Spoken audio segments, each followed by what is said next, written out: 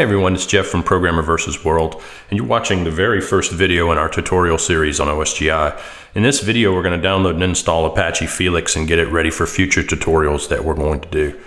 But before we can really get started with that, we need to verify that Java is installed and working properly on our machine. We can do that by pulling up a terminal and simply typing the Java command to validate that it actually is there and in the path. And we need it to be in the path because that's the way we're going to start Apache Felix. Or we can actually check and see what version we're running. In this case, you'll see that we're running version 1.7, and that'll be perfectly fine for our Apache Felix distribution. So now that we've validated that Java is working correctly, let's go ahead and go to Apache Felix's website and download the framework that we're going to use for the tutorials. If we go to felix.apache.org, and click on the download section on the left hand side, you'll see that the Felix framework distribution hanging out right about in the middle of the page. Now you have your options here. You can use a tar gzip, or you can just grab a regular zip. In our case, we're going to use the zip, and it's easier for both Windows and Mac users to use the zip file. After it's downloaded, unfortunately on a Mac it automatically unzips it for us, which it's right here. All you need to do is unzip it and then move it into a place where you can get access to it frequently. In our case, we've created a tutorial section for it right here under Apache Felix. You'll notice that inside the Felix framework folder, there's a bin folder with only a single jar in it. This is the jar that we're going to run to start up Apache Felix. And we'll be using a terminal for the remainder of this tutorial anyway. So let's go back to our terminal. And let's go into that directory where we installed Apache Felix. In our case, it's actually under Documents, Tutorials, Apache Felix. And if we look in there, we can see the original bin directory. This is as far as we really need to go to run Apache Felix. And it's probably preferable that you stay in this directory. I know it's a little off, but basically type java.jar.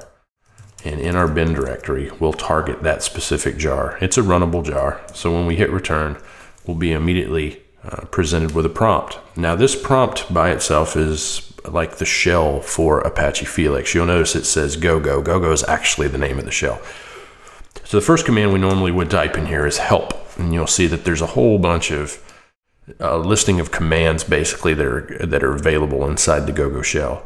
The ones that are here are prefixed with Felix. You don't have to write exactly this way. This is almost a namespace and a command the way this is bundled together. So this is the namespace of Felix and the command bundle level. Whenever you see a namespace of Felix and you're in the Felix shell, you don't have to type the preface part of it. For instance, notice the lb command was right about here. So lb command lists all the bundles that are installed in the system. So we can type lb to get a list of all those bundles. We don't have to type Felix lb to do the same thing. Help is a very valuable resource in the fact that there's a limited command set inside the terminal to begin with, and it's really easy to get help on a specific command inside of here. For instance, the install command is the one we'll be using next. So let's get help on the install command. And as you can see, the install command is very simple. It just takes parameters, which can be any number of target URLs specified after the command. So that means we can actually install bundles from URLs or file system URIs. In our case, we're going to use URLs. But before we get started on that, we need to go back to Apache Felix's website and take a look at where some of these URLs may actually be. So in order to get bundles or at least the URLs to the bundles that we need to install into Apache Felix, we need to go back to Felix's website, which we still have pulled up over here. Underneath the distribution link where we originally downloaded Felix from, you'll notice there's a subprojects section underneath here. Inside the subprojects, you'll notice that there's links to specific jar files and zipped up copies of the source. We're not going to care so much about the source. It's the actual links to these jar files that we care about. Now we're going to need to download a few of these in order to get our web console running. And right off the bat, we need 2 of the admin modules installed before the console will run. They'll help us manage the configuration of Felix, and they'll help us manage the events of Felix. So we're going to need the event admin and the configuration admin, but let's do the event admin first because I already know of a catch-22 that comes up for the config, and I want to show you that.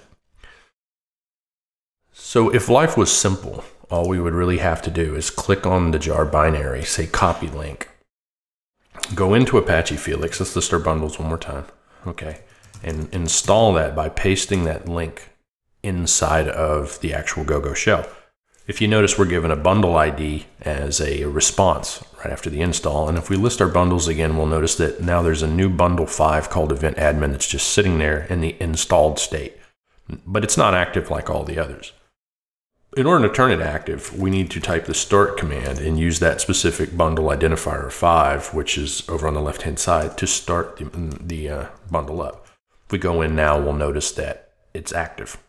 So we're going to need to do this for about 4 or 5 more bundles. So let's keep going, and I'll show you some other catch-22s that happen when you're first starting this up. I previously had a written tutorial on how to do this, and what would end up happening to people all the time is they would end up coming in here, right click. We're going to do config admin next, by the way. So right click on the config admin jar, say copy link. Yours may not do what mine's about to do, but be aware that this could happen to you, right? You go to type install, you put the name of the jar in, and you get a file not found exception. These mirrors inside Apache are usually well maintained, but there are typos from time to time in terms of the actual links to the file. So if we click on this file, like we're going to download it, we'll get this message that config admin-1.8.2 was not found on the server. If we go to the URL bar and we actually just take the name of the jar file out, we can get a listing of everything that's in that FTP. And if we scroll down just a little bit, we'll notice that it's because it's not 182 anymore. It's actually 184, and the link never got updated on the main site.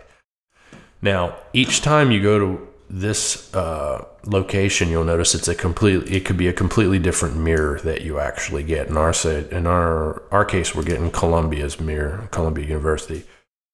In different mirrors, different links may or may not work. I know it's a nuisance, but it's something that you have to work through just to get your initial one started. Once you do, you can actually copy the entire Felix directory and have like a cookie cutter stamp of a specific installation that you want to use. If you right click on this file and say copy link, you can do the same thing that we originally did to install it into Apache Felix, and it'll work just fine. Notice we got a bundle ID this time of 7. If we list our bundles, you'll see it there. If we start bundle 7, we're good to go.